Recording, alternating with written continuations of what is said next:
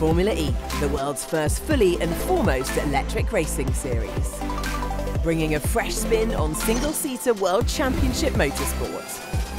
Racing since 2014, we became the first sport to become net zero since inception, enabling emission-free racing on iconic street circuits across the globe.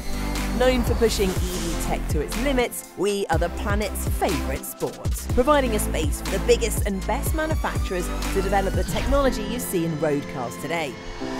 We've come a long way since season 1. Leaps from one car, away he goes. This season, 11 teams and 22 world-class drivers will go head-to-head across 17 races around the globe that make up our biggest calendar yet, battling it out to become world champion.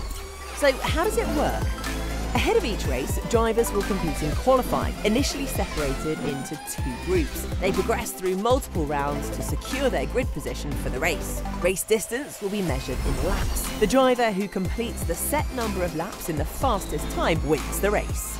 Lastly, points and rankings. The first 10 finishers score points. First place receives 25 points, all the way down to 1 point for 10th. 3 extra points are awarded to the driver who wins the Julius Baer pole position in qualifying, and 1 extra point is awarded to the driver who achieves the fastest lap. This season will leave you on the edge of your seat all the way to the finish line.